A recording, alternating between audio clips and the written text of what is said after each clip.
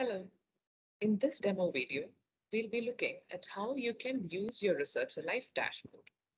So you can use your dashboard for multiple things. Firstly, you can optimize your manuscript before you submit it to a journal, which helps you reduce the time to publication and minimizes your chances of desk rejection. You can also find research papers which are relevant to your work, which minimizes the time that you spend searching for research. And thirdly, you can find courses and learn new skills with webinars, masterclasses, and different formats. So this helps you learn from the collective experience of research experts. Now let us look at how you can make use of your dashboard to do these once you have completed your onboarding. You can choose to onboard through two ways, either directly through the global onboarding that you encounter when you log in for the first time, or else you can choose to onboard through the personalization widget. So in order to understand how you can set up your Researcher.Life dashboard, I would recommend that you check the first demo video in the series. Once you have set up your dashboard, this is how it would look like.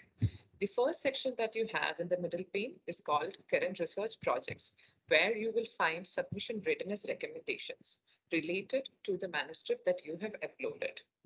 So this basically gives you a score for the manuscript that you've uploaded and some recommendations around how you can improve your manuscript. You can choose to upload a new version to recheck the score once you have made edits. You can also click on View the report in order to see detailed recommendations. In case you want to find journals that you can submit your paper to, you have that option as well. And in case you want to upload a new manuscript, you can choose to do so.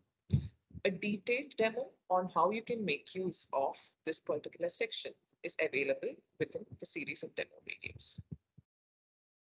Moving on to the next section, it's around the interesting reads. This is based on the topics of interest that you have given us. So here I have given cancer patients, cancer cells, and cancer as my topics of interest. Based on that, I'm receiving 6 article recommendations which are relevant to me. So you can choose to click on this in order to read the article, or in case you want to see more recommendations, you can click on View.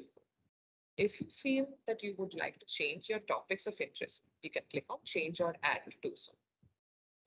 This section also gives you some additional recommendations related to the topics that you have selected.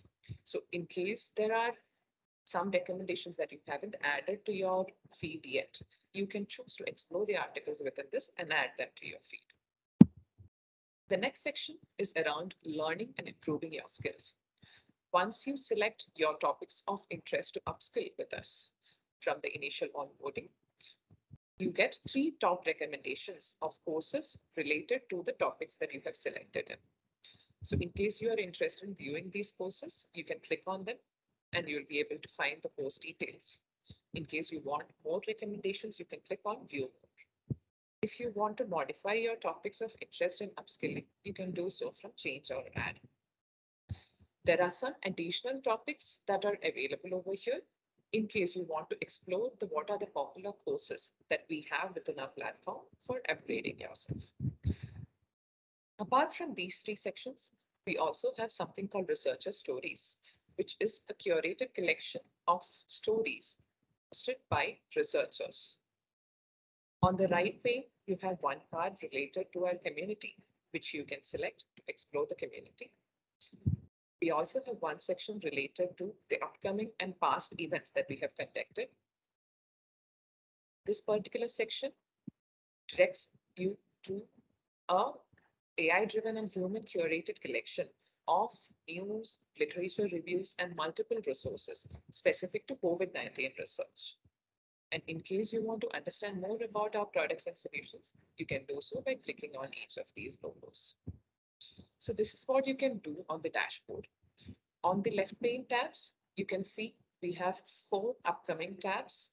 One is specific to how you can manage your research projects, another which is specific to your reading needs, to your learning needs, and to your community needs.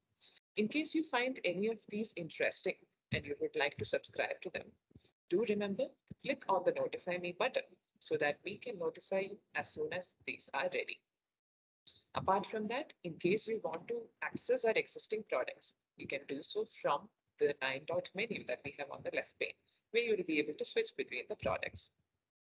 In case you want to find more about us, you can do so over here. In case you want to switch your language, you can do so from the language switcher. In case you want to change your password or sign out, you can do so from here. And if you have any questions that are not addressed with these videos, you can choose to go to your FAQs and look at the list of questions we have readily available. If your question is still not resolved, feel free to write to us and we'll respond to you. Hope this video was useful to you. Thank you so much.